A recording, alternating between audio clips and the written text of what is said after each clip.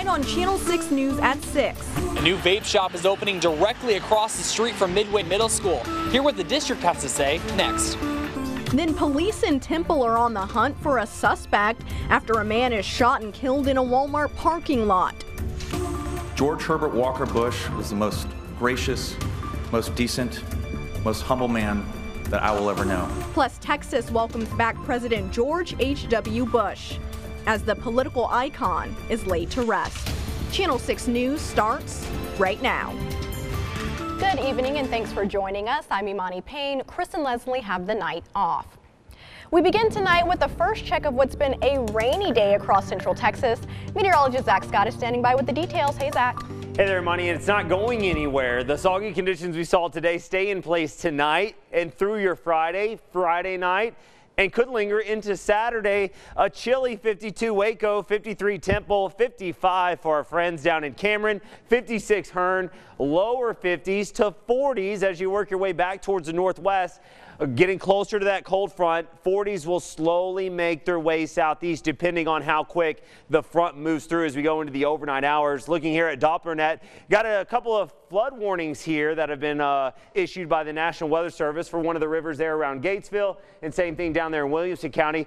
They think we could see some of these rivers and streams get up towards flood stage with the heavy rain expected as we go through Friday and Friday night into Saturday. So if you live near some of these, you may want to think about that. You know, if you live in a low-lying, poor drainage area, you've seen the water build up as we've had past experiences, so you should already know those things.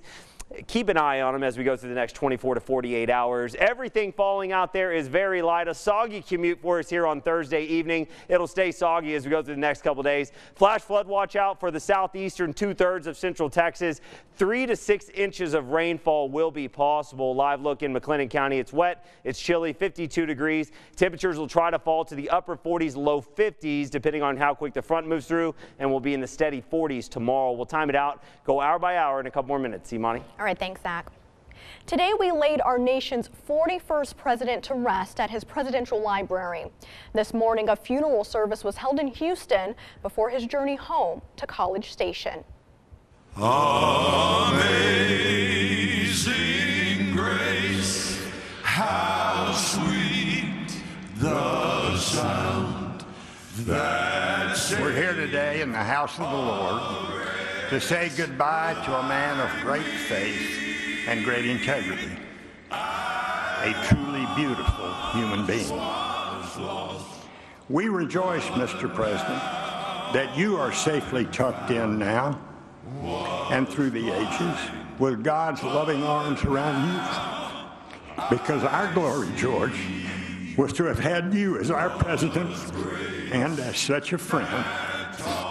George Herbert Walker Bush was the most gracious, most decent, most humble man that I will ever know. He would be the first to host intense horseshoe matchups among family, Secret Service, or any willing head of state, while encouraging trash talk like power outage if your horseshoe is short, or Woodrow Wilson if you're long and your shoe hit the wooden backstop. And it's the honor of a lifetime to share his name.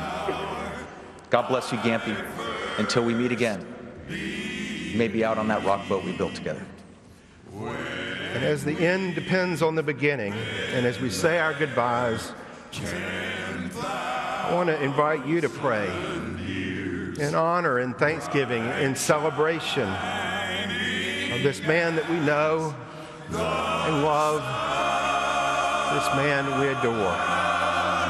We've no less days to sing God's praise than when we first begun.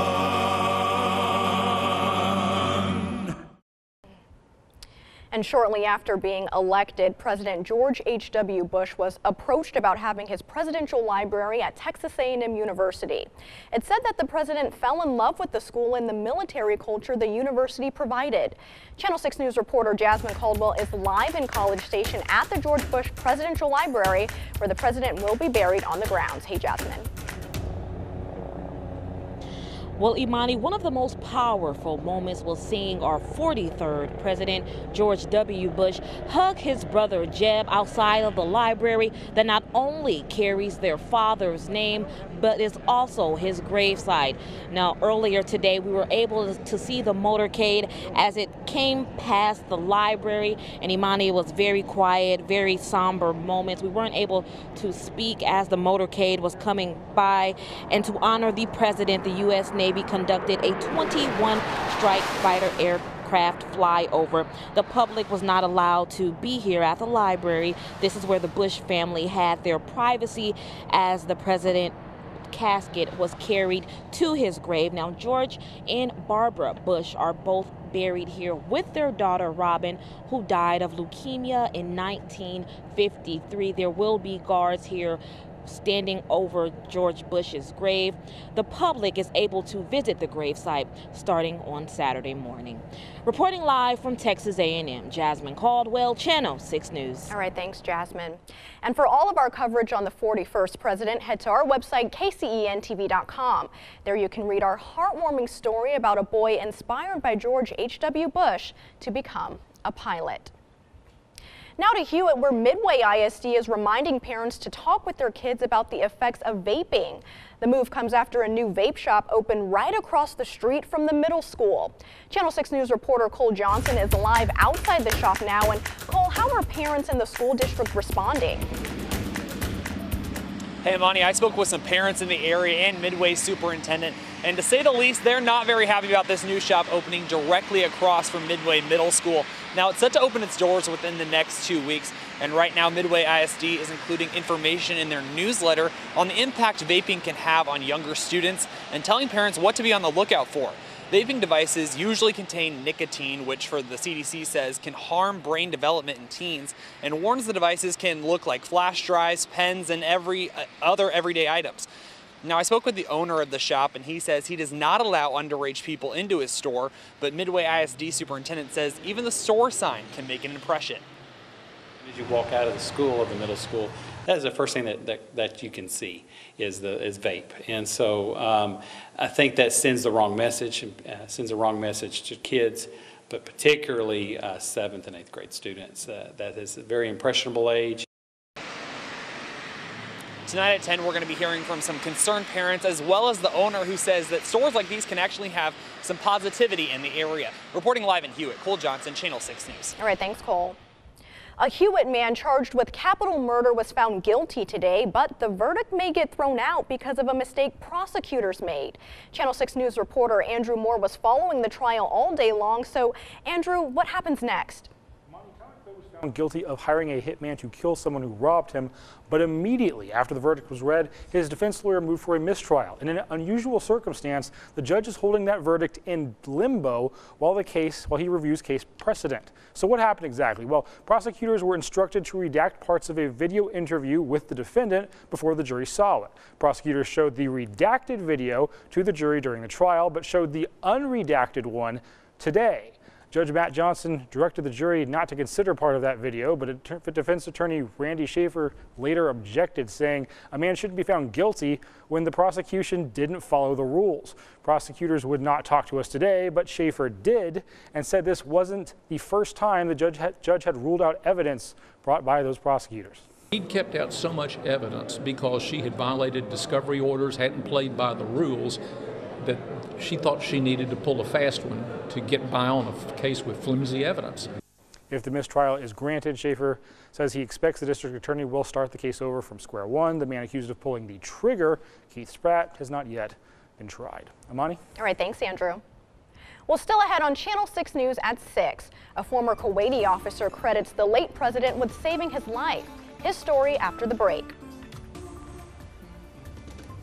We are live at the H-E-B here in Woodway for Camo Santa. Look how many toys we have so far. Camo Santa, come on in. Johnny Mojica, real quick, how important is this for H-E-B to partner up? Oh, this is extremely important for us to make sure that we're taking care of our service members and their families, and especially their children around this time frame. It's truly our duty to make sure that we're giving back to those who protect us day in and day out.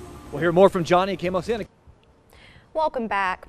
As President Bush lied in repose in Houston, hundreds of people lined up to pay their respects last night. Each person had a reason to stand for hours to walk past the casket, but no one more than one man who told his intensely personal story to reporter Boyd Huppert. We're building memories. Each person in line had a reason. Back in the day. The former campaign volunteer. Yeah, but I want them to know. I want them to remember this. The grandma, grandkids in tow. He was what I want to see again. Each had a reason to stand hours in line to walk past a casket, but none more than Fala Behbahani. This is the least I could do for President Bush. Fala is Kuwaiti. The least I could do. A military officer. This is me. When Saddam Hussein's army invaded his country, landing Fala in an Iraq prison camp, where with a small smuggled camera, he snapped these photos. Risky picture. A risky picture. All of them were risky. I knew one of them were risky, really. You never knew when they will execute you. Fala credits President Bush and U.S.-led coalition forces for saving his life. Well, this one actually was in the Red Cross bus, and this is me, and these are my colleagues. The last picture in Iraq. Fala showed us how he passed the time for 8 months. Just keep going like this. Smoothing rocks he'd find in the prison yard. This one he wore around his neck tonight when he finally approached the casket. Far right on your screen, Fala bows, his gesture of gratitude. It was a good chance to say thank you. I wish I did it when he was alive, but at least I could do it now. 5 hours he'd waited in that line, still stretching into the night. But what's 5 hours when you've been given a lifetime? What a moving story there. And we have more after the break. Stick with us.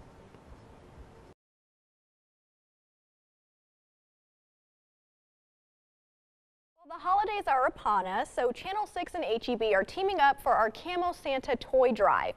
Channel 6 Sports Director Nick Canizales is at the Woodway HEB with more. Hey, Nick.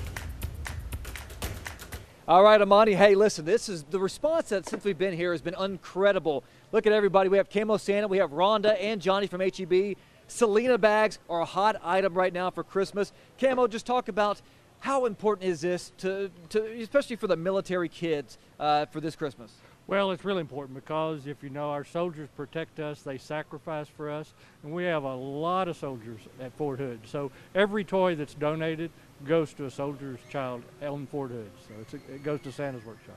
Johnny, HEB on a grander scale. You guys not only do stuff here in Central Texas, but around the state of Texas, always giving back to the community. Absolutely. It's our duty to make sure we're taking care of our Texans. Tonight we are in a temple feeding a little over 5,000 meals to our community, and we support in larger and bigger ways. We like to help out with education, the environment, of course military, and really we give 5% of our pre-tax dollars to organizations who really make a difference in Texas, and so it's just really our honor to make sure we're taking care of our community because we live here and we work here and we're helping here. We appreciate everybody. This is one of 11 drop-off locations. Also, our 12th is at our station. You can also have monetary donations. Dropped it off in downtown Temple. But now we are live here at the HEB in Woodway. Nick Canizales. Amani, we'll send it back to you in the studio. Great stuff. Going to help out a lot of families there, Nick. Thank you. Well, let's go ahead and send it over to Zach Scott. Zach, how are things looking outside? Hey, I'm surprised they even have any of those Selena bags left over. I Those things were going. Welcome back. As we lay President George H.W. Bush to rest, we take a look back at his journey to be with his beloved wife, Barbara.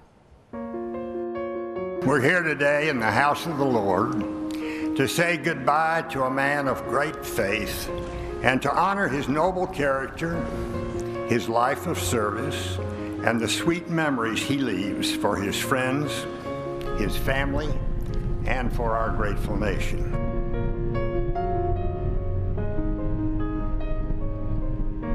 He left a simple yet profound legacy to his children, to his grandchildren, and to this country.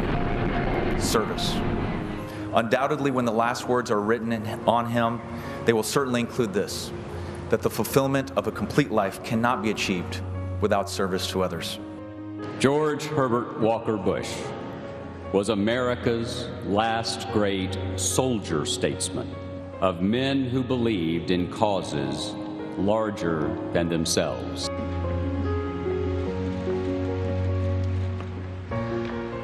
Last Friday, when I was told he had minutes to live, I called him. I said, "Dad, I love you and you've been a wonderful father. And the last words he would ever say on earth were, "I love you too." A great and noble man. The best father a son or daughter could have. 'Twas grace that taught my heart to fear. As history will faithfully record, he became one of our nation's finest presidents, and beyond any doubt, our nation's very best one-term president.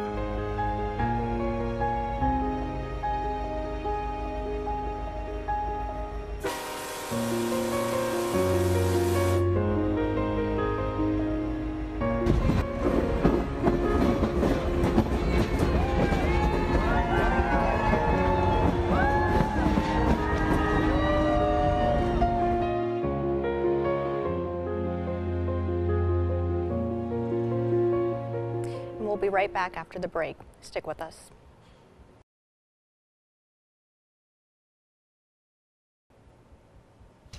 Have a good night. We'll see you at 10.